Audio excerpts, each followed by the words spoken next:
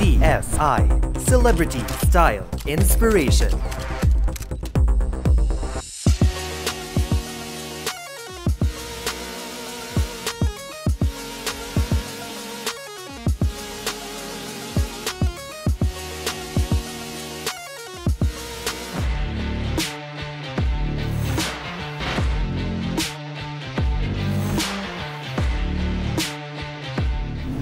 Magandang gabi Pilipinas at sa lahat ng nanonood sa buong mundo. This is CSI Celebrity Style Inspiration.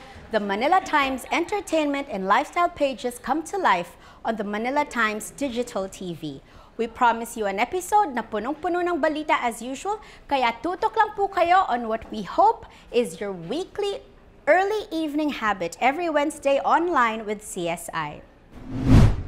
To start off, let's take a look at this week's winners and downers. Winner ang pagka-second runner-up ni Leren May Bautista sa naganap na Miss Globe pageant noong October 23 sa Montenegro. It was Alejandra Diaz de Leon Soler of Mexico who was crowned Miss Globe 2019 with Carla Jean Lares of Trinidad and Tobago as first runner-up. Last year ay pumasok sa top 15 ang pambato ng Pilipinas na si Michelle Cumabaw, habang si Ann Coles naman ang kauna-unahang Pilipina na naging Miss Globe when she won in 2015. Downer muli ang patuloy na bangayan ng Barretto sisters after ng cremation ng kanilang ama na si Miguel Barretto. Nagpa-interview si Marjorie kay Karen Davila and denied Gretchen's allegations that she had a nervous breakdown that night. She blamed the tension on Gretchen and businessman Atong Ang na inagaw daw ni Gretchen from their niece Nicole. Pero inamin ni Marjorie ang paratang ni Gretchen na matagal na ring widely alam sa showbiz na mistress siya ng dating Caloocan City Mayor Recom Echiverri, who is also the father of her youngest child. Agad namang nagpa-interview si Claudine sa programa ni Jobert Sucaldito on DZMM at sinabing isa sa nanakit sa kanya ang pamangkin niya at anak ni Marjorie na si Julia Barretto, na lalong ikinalungkot niya dahil mama ang tawag sa kanya ni Julia habang lumalaki ito. Claudine also confirmed na naging boyfriend nga ni Nicole si Atong Ang, na dininay naman ang relasyon niya sa third-generation Barretto na nakaaway din ni Gretchen nung dumalaw siya sa wake. Pero nilinaw ni Claude na parang si Edo Manzano si Atong Ang sa buhay nila, na adopted son ang turing ng kanyang mga magulang. Dahil sa closeness as business partners ni na Atong at Tony Boy Coangco, na longtime partner ni Gretchen, and I quote from Claudine in her interview, iisipin mo pa ngang sina Dada at Atong ang may relasyon. Si Dada, of course, is Tony Boy Coangco. Sabi ni Claudine, she doesn't see any hope na magkaayos silang magkakapatid anytime soon, habang ang tanong pa rin naman ng bayan ay sino ba sa kanila ang nagsasabi ng totoo. Winner naman ulit tayo with this follow-up from Isa Iglesias' certified CSI report on Janine Gutierrez last episode. Sa ginanap na 2019 Q Cinema International Festival, which screened some 70 films, tinanghal na Best Actress si Janine para sa pelikulang Babae at Baril, at nanalo rin ang direktor ng movie na si Ray Red as Best Director. Janine's movie also won the Gender Sensitivity Award, what with this year's theme for Q Cinema. At least, sa magandang winner tayo nagtatapos ngayon at hindi sa magulong downer na siguradong pag-uusapan pa rin ng CSI team sa CSI Exchange mamaya. So that's it for this week's winners and downers. Stay with us because CSI will be right back. Usaping siyensya ba? Sisiw yan! Kilalanin natin ang mga batang henyo sa 2 oras nilang tagisan ng dunong at galing. Samahan natin silang tuklasin ang mga sagot upang madagdagan pang lalo ang ating kaalaman. Brain Olympics, dito lang sa The Manila Times TV. Welcome back on the show, and let's get on with our certified CSI reports. Hello, Tina Pai. Happy Halloween. Happy Halloween. Oo, pero kahit Halloween, working pa rin tayo and nothing scary in our episode. Very much alive. Very much alive tayo the day before ang araw ng mga dead. Okay? Yes, at tingin ko ang iyong report ay alive na alive at super fun. Yes po, super alive. Super alive. So, Tina Pai, Yes. what is your certified CSI report for the week? Po, ang bida sa ating report ay certified multi-talented. He may be known as one of the funny men of GMA, but news executive, producer turned comedian Betong Sumaya is ready to prove he can go on stage as a singer too. The multi-talented artist, who also does hosting and acting, is set to hold his first solo concert, Betong's Amazing Concert, Try Ko Lang Ha, on November 21 at the Music Museum. Happening right on his birthday, Betong, who was trained in theater back in college, said he is excited to showcase his singing prowess publicly. But why did it take him more than a decade since breaking into the scene to finally unleash the singer in him? The answer from Christina Alpad's certified CSI report.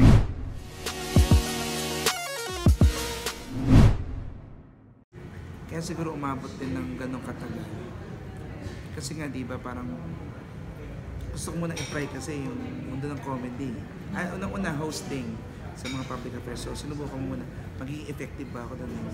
Sumunod, parang may mga goal ka, may mga target ka. And then, pangalawa, yung pagiging komedyante mo. So, dahil medyo nagawa mo na, next step naman. So, ito, at least to. Pero 2 years ago sa akin, inalok to. Kaya lang, feeling ko parang nakakahiya. Ako personally nahihiya, parang feeling ko. Dahil nga, feeling ko, baka hindi ka tanggapin ng tao na marunong, na nagpe-perform ka. Dahil alam nila, nagpapatawa ka lang, yung mga ganun ka. So ngayon, medyo, kaya, tapos nag-ipon taga ako ng enough na tiwala sa sarili, guts, and syempre prayers, para mapagandaan ko to. And hopefully, kaya ngayon title ng concert ko, try ko lang. Kasi try ko lang talaga. Pero kung magustuhan man nila, di maraming salamat. Kung hindi naman nila magustuhan, at least tinay ko. Di ba? At least di ba parang, sabi nga, try until you succeed. I will undergo ulit ng mga vocal, ang tawag nito, mag-vocal coach. And then yung dance workshop, paano, in a way, hindi man todo-todong sa'yo, pero paano makasabay ko man lang yung mga dancers. So, pati yung comedy act, yun, syempre, hindi mawawala yun. Ako nahihinayang na nauna tong pagiging komedyante. At least to, pwede mong meron kang chance sa patunayan na, pwede rin palang kumanta siya. Syempre, mas okay sa akin yung makilalang bilang komedyante. Pero, hindi man ibig sabihin komedyante ka, it will limit your skill na doon na lang. At least to, parang unti-unti pwede kang magpakita ng iba pang para kang putahe na meron ka palang pwede pang ihain na matamis, maasim, maanghang. So ito medyo dagdag to dun sa mga putahe na pwede mong i-serve sa mga customers mo. So, yun yung iniisip ko na. Tina Pai, parang ang saya-saya ng press con Sobra ng po. concert ni Betong. Dami kagad tawanan eh. Considering na, syempre, si Betong super funny. Super, talaga po. diba? Meron siyang sinabi, anong sinabi niya, nakakatuwa. Sabi niya, ano daw po, sa sobrang star-studded ng guest niya, kasi naman po ang guest niya si Dingdong Dantes, si Alden Richards, tapos yung kanya pang idol na si Michael V, baka daw makalimutan ng mga audience na show niya yun. Na-show niya yun. Actually, pero nakakatuwa naman kasi full support ang mga big stars ng network niya sa kanya, which means, I guess not only is he a great person, pero talented din kasi hindi naman din siguro nila isusugal yung pangalan nila sa show na hindi naman dapat nila, karapat-dapat to become a concert. But what really struck me is the fact na actually si Betong pala, whom we all know as a comedian, started out in the news department of GMA Network. Can you tell us a little bit about that? Una-una po, ano ko na po yun ng year, baka napaghalo-halo ko na. Pero late 90s po, nagsimula siya sa Pro Team. Tapos Pro po, Team, kay Pro Team Cheche Lazaro. Opo. Yun yung parang mga in-depth ang kanilang mga reporting, di ba? Wow! Oh. Tapos po, 2005 pataas na po, nasa GMA News TV na siya, QTV pa po nung time na yun, as executive producer. So, sa mga shows po doon, minsan nag-on-cam na siya, tapos napansin na ng mga executives na pwede pala siya. At eventually, yun na nga, naging comedian na po siya. Pero kasi naman pala, meron na rin siyang liking sa pag-arte because of his theater background. Opo. And schoolmate ko pala siya, PUP. PUP, Yes. nako. Isa ho yan sa mga schools na napakagagaling, masisipag ho at very talented ang mga tao dyan, di ba? Tuwang-tuwa po siya nalaman na marami dun during the event na taga-PUP at product ng PUP. So yun po, nag-theater siya back in college, so sobrang passionate niya doon. Nga na medyo naiba siya ng linya. Pero nevertheless, natumbok din niya. Oo. So now, ano na siya, totally artist na siya ng GMA. Yes po. Hindi na siya behind the scenes. Wow, busy yung schedule niya. Oo, di ba? Kasi kinukwento nga rin po niya, kasi nung una parang pinagsasabay pa niya. EP siya, executive producer siya, but at the same time, nagkakaroon na rin siya ng shows until na-realize niya na parang ito na dapat. Lalo na po nung refresh lang po natin yung memory ng audience na nang nag-Survivor Philippines po siya. Oo nga pala. Doon na talaga nag-break out na siya at talaga, star na siya noon. Kaya yun nga po. Tsaka talaga namang magsha-shine ang isang star kahit na ano pang mangyari, di Yes ba? po, Oo. very So, talented. ano raw ang concept ng concert niya? Ma-showcase lang daw po yung kanyang talents. Yun po. It's all about him kasi din po magpo-fall to sa kanyang birthday. So the audience will get to know more about him, especially yung kanyang singing Ability. ability. Nagpa-sample ba? Oo, may Oo. pasayaw pa at kanyang kakaririn daw lahat ng to. So, Oh, super, so ano naman ang singing voice niya sa tingin mo? pag pumikit po kayo, very Martin Nievera. Wow, talaga? Yes po. Well, that's something for Surprising. his fans, and kahit na hindi niya kung fans kayo ng music, maybe it's worth checking out. Betong, di ba? Betong, ma'am. Betong, naku, buong-buo na yung ating pag-uusap. Sorry po, hindi na namin uulitin yung take. Betong. Betong Kasi po. naman meron din kasing popular, sineshow ko naman ang age ko, may popular din kasi. Comedian. Kala ko naman inadapt kasi niya yung pangalan ni Betong. Hindi po pala. Kasalanan ko. Ulitin natin, ang title ng kanyang concert ay Betong. Try ko lang. Ha? O, ayan ho. So, wala nang mali ang aming sinabi. At this November po ang concert niya Yes po. at the Music Museum. So, congratulations to you, Betong, and we're behind you, cheering sa iyong pag-unleash ng singer within you. Babalik po ang CSI. The new era of Philippine TV has arrived, and we are here to lead the way. Here to deliver unbiased news. Here to spark fearless conversations. Here to redefine intelligence. Here to spread hope. Here to get your adrenaline pumping. Here to give you an inside look. Here to pay tribute to legends. And here to let your genius shine. At the end of the day, we're not just here to inform. Not just here to entertain. We're here to uplift the Filipino spirit.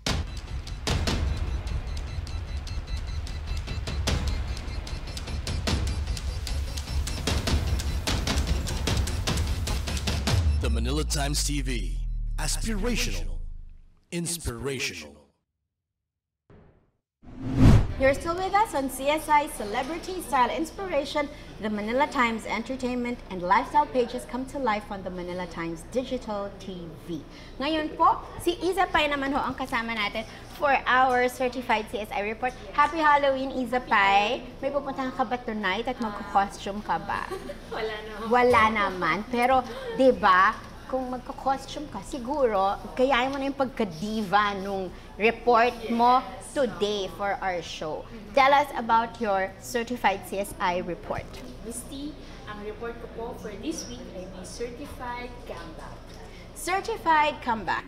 Asia's songbird Regine Velasquez Alcacid finally marks her big screen comeback as she stars in the indie film Yours Truly Shirley, which is an official entry to the highly anticipated 2019 Cinema One Originals Film Festival. The Nigel Santos directed comedy picture features the beloved songstress as a widow who believes a young pop star, played by hashtag member Right Carrion, is the reincarnation of her deceased husband. Regine admits she found it challenging to regain her footing sa pag-arte, especially since it's been 7 years that she last played the lead role in a movie. As Regine humbly admits, acting isn't within my comfort zone. What made her agree to do Shirley then? Isa Iglesias tells us Regine's reasons and more on her Certified CSI Report. No, I'm of course very happy to be part of this festival. It's my first time, and I'm also happy to be amongst co-actors. You know, I've never really considered myself an actor because I'm more of a dancer, really. I'm the best, as a matter of fact. So, mahirap ilagay yung sarili ko sa karamihan ng mga magagaling na artista ngayon, but I'm very honored to be here. Actually, hindi. Nang nagkataon lang na nagustuhan ko yung project, in-encourage na lang ako, pero hindi naman ako talaga na-influence niya. Kasi, as a matter of fact, medyo matagal na ako hindi gumagawa ng pelikula. Parang, hindi ko alam, parang wala ako dun sa tamang wisyo ng paggawa ng pelikula. Ewan ko, parang tinatamad ako. Parang gusto ko lang munang kumanta. Anyway, I'm a singer naman talaga. But, nung kinuwento sa akin yung story nung niligawan nila ako, parang I got very interested with the character. And so I accepted it. Actually, to tell you honestly, before mag-start, ayoko na gawin. Kasi na-stress ako, parang gusto ko pa talagang gawin to. Parang gusto ko lang, sabi ko dun sa kapatid ko, pwede bang mag-back out? So minura niya ako. Thank you very much to my sister Kakay. Yes. Tapos sabi ko, oh, sige, kasi apparently takot ako sa kanya, so sabi ko, sige, gawin ko na lang. No, but meron kasi akong gano'n na minsan hindi ako sure kung gagawin ko talaga. But nung ginawa ko na, first day pa lang, na-enjoy ko na ulit yung buong proseso ng paggawa ng pelikula. And so, the whole 2 weeks for me was very enjoyable. Meron siyang konting drama, pero basically it's light. Pero malungkot yung kwento niya kasi widow siya eh. Tapos mag-isa lang siya, so medyo malungkot siya. Kaya lang comedy kasi yung genre namin, so yeah. Parang sa mga chika kanina, parang may expectation na agad na ikaw yung pinipeg na magbe-best actress. Nakita natin ngayon si Michelle, parang ang intense nung Alam mo na bang yung mga gano'n niya makakalaban mo pala dito, Miss Reg? May labanan pala. Oo, may award. Hindi ko alam na may labanan, hindi naman ako na-inform. Para mas nervousin ka. Para mas nervousin ako. Like I said, I'm just very happy to be here. Na mapabilang sa mga magagaling na artista natin dito. Wala akong expectations. Plus, kung ihahambing mo naman yung role ko dun sa role ni Miss Shirley, parang kinanta niya what kind of fool am I? Tapos kinanta ko urong sulong. Ganon ang basitan. Thank you, Isa Pai, for that certified CSI report on the one and only Songbird. Siyempre, alam po natin lahat that besides being the OPM icon that she is, si Regine has a filmography that is really impressive, no? Blockbuster queen din siya sa mga nagawa niyang pelikula. At lahat ng mga leading men na kailangang maging leading men ng isang artista na babae na, who they are, if you can recall. Papa P. Binoy. Kung alalay ba? Aga Mulak. Oo, diba? Parang they've all had movies with Regine, and really, as far as I can recall, they've all been very successful. So I think her fans and even tayo rin in the industry, we're excited to see her back on the big screen. Pero if I remember correctly, syempre ang Cinema One Originals po, yan ay mga independent filmmakers. Kakatapos ni Kuya Ogie sa Kuya West, diba? Na talaga namang naging best actor pa siya and naging award-winning ito in other countries, no?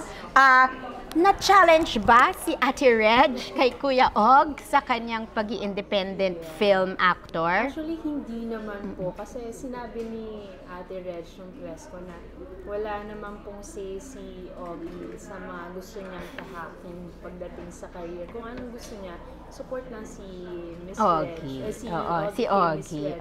And sinabi rin niya na wala namang influence sa career niya si Ogie pagdating sa and walang competition whatsoever, diba?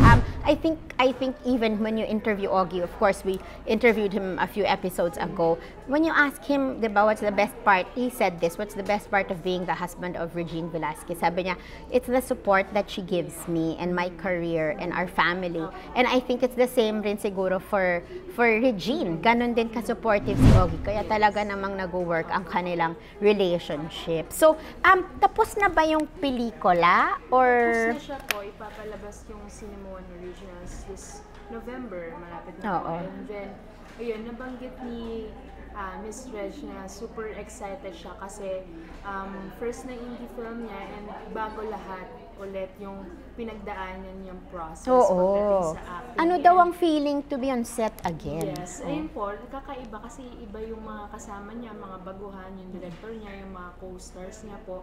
Kasi yung mga nakaraang films niya, nasanay siya kay Joyce Bernal. Diba? Mga big productions, diba?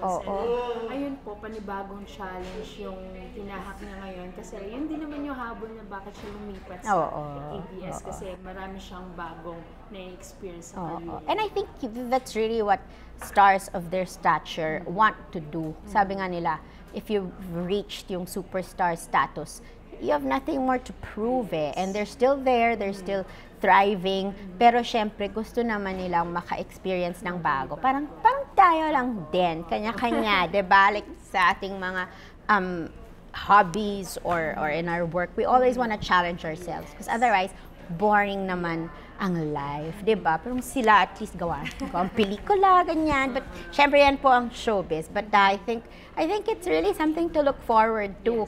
Ang launch nga actually of the Cinema One festival for the year hinged on Regine's comeback to the big screen. Alala ko a few years back yung pagbabalik naman ni Sharon Cuneta. So talagang isa yan sa mga iintayin. Did she mention anything about awards and what she expects? Nung sa press con niya, parang tinanong yung mga stars sa ibang pelikula kung nape-pressure ba sila kasi kasama nila sa isang film festival si Regine Velasquez. Sabi nila, oo daw kasi si Regine yun iba yung level niya.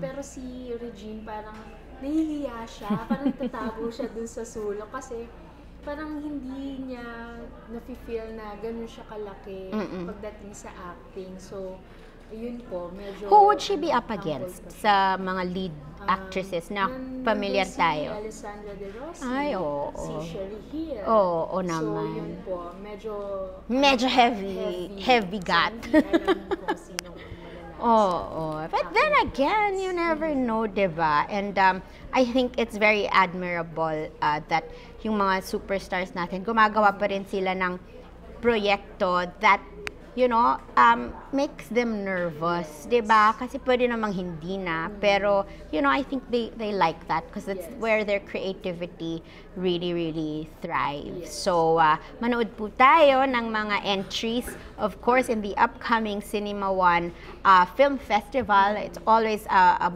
gold mine of wonderful films talaga. But supportahan po natin yan. And let's all watch The Songbird back on the big screen. Thank you, Isa Pai, for your report. And we'll be right back on CSI.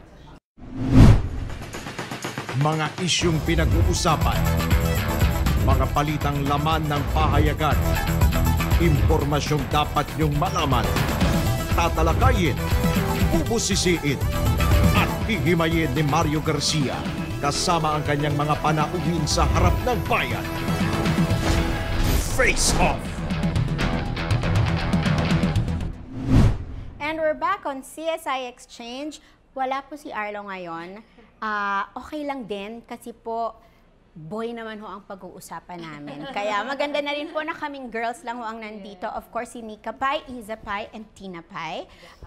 Siyempre, wala naman ibang pinag-uusapan ngayon ang Pilipinas, whether they like it or not, whether we like it or not, kung hindi ang bangayan ng mga Barretto sisters. Pero sabi ko, lalaki ang pag-uusapan natin ngayon. Kasi, medyo pag tiningnan mo yung mga pa-interview dyan ni Claudine, yung mga posts ni Gretchen, ni Marjorie, may isang fact na lahat yung tatlo agree upon. And this is, they all say that talagang naging girlfriend ng pamangkin nilang si Nicole, ang businessman na si Atong Ang. Isang tao lang ang hindi nagsabi na totoo yon at siya lang ay si Atong Ang. Okay? Maaalala nyo po that earlier last week, Atong Ang came out with a statement and I think an interview also with Igan and Ali sa DZBB. Nasabi niya wala naman daw proof na naging ang girlfriend kahit na sino pa sa kanilang mga Barretto sisters. Ang tanong ko sa inyo, dapat pa bang nagsalita si Atong Ang? Diba? At naniniwala ba kayo sa sinabi niya? Unahin na natin ang pinakabata sa aming lahat. Walang iba po kung hindi ang well-researched na researcher na si Nika Pai with the shawl. Hi, Nika Pai with the shawl. Ang ganda ng shawl, ha? It brings out your eyes. Blue eyes. Okay, ano naman masasabi mo? Dapat ba nagsalita pa si Atong Ang? Parang kasi there's always two sides naman po and kahit may sinabi si Atong Ang and yung Barretto sisters, parang ang dami pa rin lumalabas na pictures and mga kwento. So, mahirap po paniwalaan. Mahirap i-deny, no? Actually, mas ngayon nga, noon kasi, di ba? And Claudine said this in her radio interview sa DZMM, na sabi niya, di ba ako pa nga yung na-chismis before kay Atong? But with the pictures that we saw, usually it's Atong Ang, Nicole, their niece, and then Claudine, di ba? Parang totoo nga yung sinabi niya na binabantayan niya nung time na yon si Nicole dahil bata pa nga at wala pa atang 18 years old. So, ikaw naman, anong masasabi mo kay Mr. Ang? Hindi ho yan yung boss namin, ha? Not related ho, Mr. Atong Ang. Ayan, kasi dami ng pati Ramon Ang napasok na rin, di ba? So, linawin natin ang pinag-uusapan po namin si Atong Ang. He's the man, di ba? At siya lahat ng naging boyfriend. Oh, what can you say? Should he have spoken sa stature niya and in the middle of all of the parang catfight no? Itong mga magkakapatid. Ano sa tingin mo, Isa? Sa tingin ko hindi na ata kailangan for me po. Para kasing lumalabo-labo lalo yung mga mga facts. Tapos, iba naman yung lumalabas sa social media kasi may mga pictures nga na lumalabas na kasama niya si Claudine Gretchen, si Nicole. So, yun sa tingin ko, dapat di na siya sumali pa. Kasi nga, parang medyo lumalabo lalo, lumalaki lalo. Lumalabo ang malabong issue. Diba? Kasi doon na parang everything's been said. Parang talagang ang root ng away nila, if we also take it from Marjorie's interview, you know, yung Atong ang factor. So siya talaga. Tina, ikaw, dapat ba nagsalita pa si Atong o hindi? Parang dapat po naging si Dada na lang siya.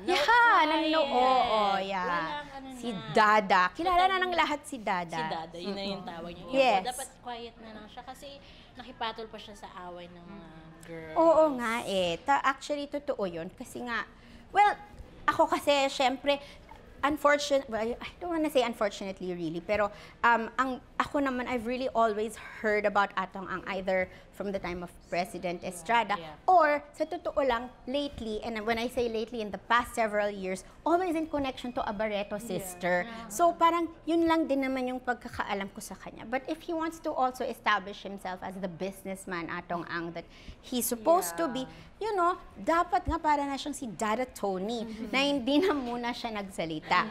Ito naman, opinion ko lang. Kasi kahit anong sabihin natin, ang gaganda ng Barretto sisters, siguro, baka naman biglang na-feel din ni Mr. Atong Ang na, wow, di ba? Tatlong mga Barretto sisters. Parang, I'm the man. Kasi nga, yung mga pictures niya ngayon, naka-muscle shirt pa siya na white, di ba? At cool na cool. Baka medyo nadala siya sa situation because I don't know if it's a bragging right for some men, but well, ayoko na lang magsalita, pero na tatlong magkakapatid or magkakamag-anak naging girlfriend niya. I don't know. But yes, what we do know, all of us agree here, is that he should have already kept quiet siguro, no? Kasi, diba? Kasi actually, ang mga hindi niya sinasagot, which he should, if totoo nga, yung sinabi ni Marjorie na pinapaalis niya sa weight yung mga pamangkin at supposedly that's what caused the whole commotion and the drama there. And secondly, if talaga bang siya yung nagsimula na mag-reach out to grab Marjorie. And kasi, you know, everybody's saying na the Barretto sisters should have been more, you know, proper in front of President Duterte. Pero, diba, if that's what we're saying sa Barretto sisters, dapat lahat din ng tao. So, dapat din si Mr. Atong Ang, hindi siya nagsimula ng gulo kung siya yun. So, dahil nagsalita siya, baka dapat sagutin na rin niya yung mga yun. Nagsalita na siya diba? Tuloy-tuloyin mo na po. At Dada, you're doing the right thing. Ang isa lang natin hindi naman alam kung magsasalita rin is, of course, former Mayor Recom Echiverri, na for me rin naman, very serious naman yung involvement niya in the whole bruhaha dahil ang allegation naman sa kanya ay napakaseryoso. And that's probably, kasi from here on, parang lately, pare-pareho na din ang naririnig natin sa tatlong magkakapatid. And whether it's Julia or Nicole, medyo pare-pareho na din ang mga sinasabi nila. And if there's anything that's going to be new, yung parang banta ni Gretchen na si Claudine ay sasampa ng molestation case against former Mayor Recom Echiverri. So, nakakapagod. Nakakapagod po. Pero hindi pa tapos. But of course, like all of you watching us, hindi rin po namin mabitawan watching them. Apart from the fact that we you know, really try to keep our readers in the Manila Times updated, whether sa print edition namin and also online, and of course here on the show, kahit na pa-i-deny mo, talagang mapapalingon ka, mapapatingin at mapapanood ka because, you know, this doesn't happen very often. And much as, ang sad part lang is it's not a teleserye, it's actually, real life. Reality show. At Kardashian hunga daw. Oo, diba? Yes. And especially then, I guess for parents trying to raise their children with the values na alam ng mga Pilipino. Kasi diba, kahit na pa modern times na ngayon, tayong lahat din naman, we also still hold on to certain values that we have as Filipinos and as well, karamihan sa atin, yung belief natin, yung religion natin. And to always hear these things, kasi ako rin, I was watching Marjorie's interview, my sons were there, and you know, they were saying to me, because di ba, nagtatrabaho tayo noon, so they were saying, Mom, what's she saying? And I go, I have to be quiet first, mom's working. Yun na lang.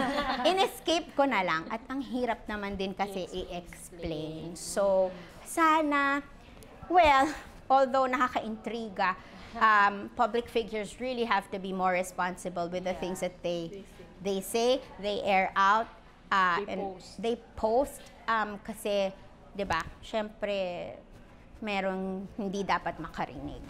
Di ba? Muna, or kung ano man. So, ano naman mapapayo natin sa Barretto sisters? Sana ganito kayo ka-happy at ka-one kami, di ba? Wala naman kaming pinag-aawayan. If ever, chichirya lang. Or, plugging yan. Basta, merienda lang ho ang pinag-aawayan namin. Oo, mahablanca. So, di ba? Life can be simpler, 'di ba? Basta ano lang, kumalma lang at 'di ba? Parang really look inside you siguro. Siguro iba pa rin naman ang blood at dugo, 'di ba? You all came from the one mom. We really hope honestly that they sort it out, or if they don't, mag-settle down na. Oo, para kasi medyo hirap na rin ho ang mga manonood. Kasi na rin po tayo nagsusulat. Oo, at nagsusulat. Sabi nga raw ng mga status na yun, sabi ng isang tao, post niya, ang dami-dami na rin niya iniisip sa buhay niya. Nakadagdag pang mga Barretto. So, wag na ho yung dagdagan. Para quiet naman. Yan na lang po ang masasabi namin sa inyo. So, yan po ang episode namin today of CSI Exchange. We'll be right back for more on CSI. Tapos na naman po ang isa pang episode ng CSI, and we hope you enjoyed it as much as we enjoyed putting everything together for you. Thank you as always to my hardworking team. Si Arlo po na hinahanap pa po si Atong ngayon. Tina, Iza, Nika, of course, ang buong team po namin from the Manila Times Digital TV headed by Jessie. And we really hope that every week po you make it a habit to join us here on CSI. You can still watch our past episodes on the Manila Times TV and CSI Facebook pages and on www.manilatimes.tv.com. Of course, we're the online edition of the oldest and longest running English newspaper in the Philippines and in Asia. Log on to manilatimes.net. Yes, thank you for keeping us company, and dahil Halloween ngayon, we'll leave you with scenes from Star Magic's Black Magic costume party where you'll see your favorite stars, scary and spooky. Happy Halloween po sa inyong lahat, and boo! Or bye! Bye and boo! See you next week!